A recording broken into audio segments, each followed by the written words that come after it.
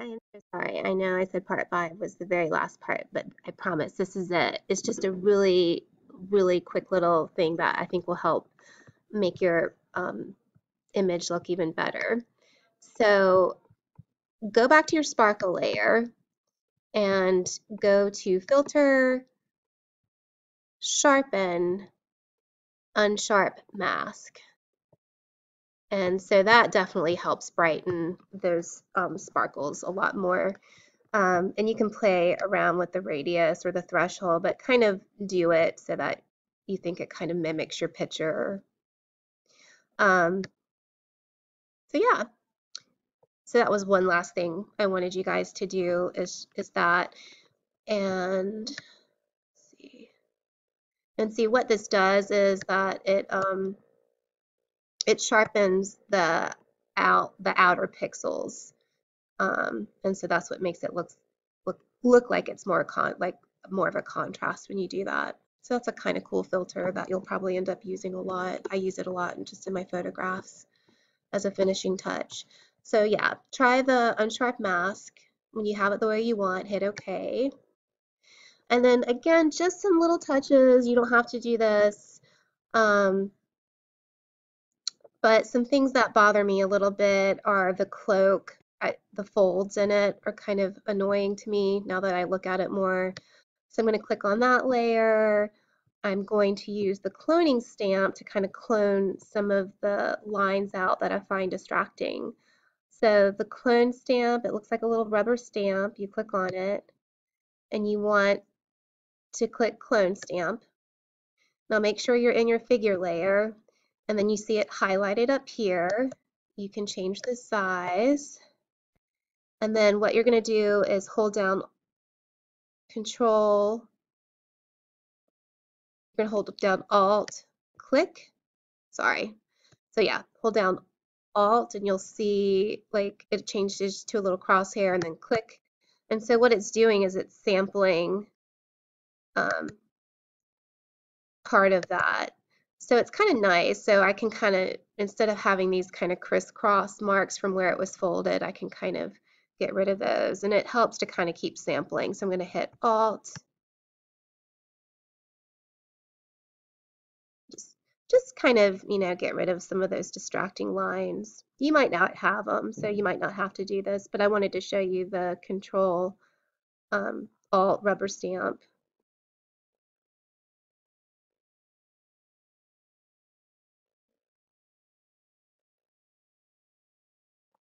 So yeah, that's just a little touch that might help.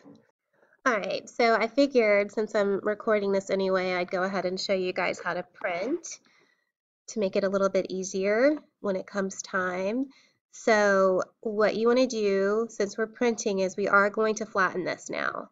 So go up to Layer, Flatten Image, okay?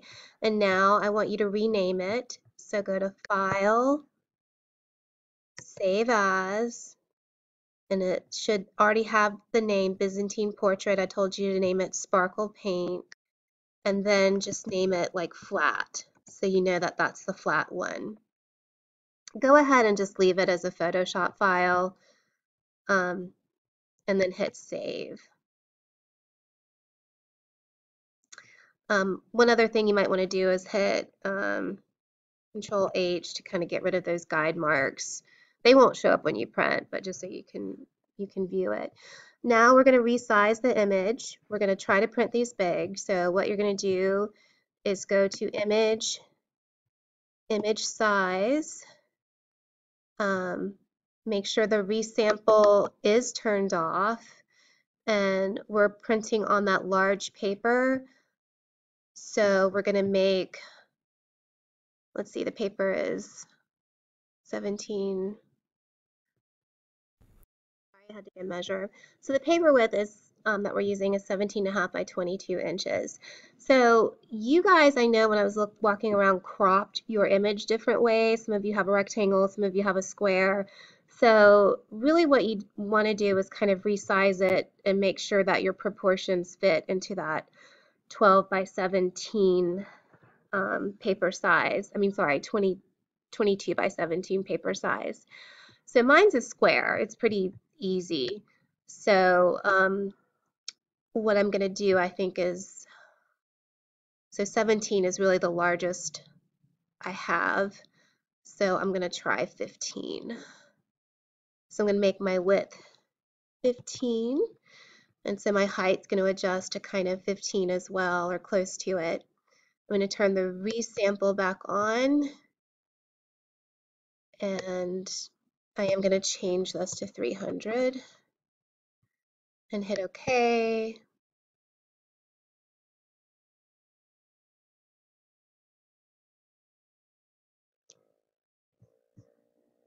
Let it save.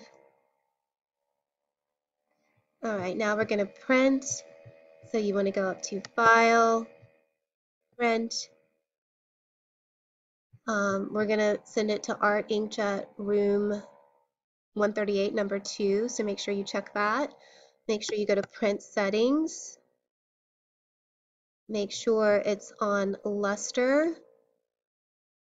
Go down to size. Click on it. We're doing USASNI 17 by 22.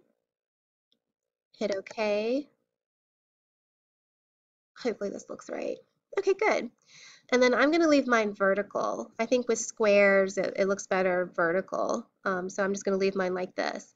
Now, you can always kind of tug here in the thumbnail if you want, like if I wanted a little bit more side, a little bit more wider sides, I could do that, but I think that looks good. So I'm ready. I'm going to hit print. So and then we'll hang these up hopefully. So if you need a little help resizing your image to fit the paper, just come up and I'll help you do that if you are having trouble like with the math a little bit. I know it can be a little daunting. But hopefully these will look awesome, and I'm really proud of you guys. I know this was a hard tutorial, but I think it was worth it, and I think the results are going to be great.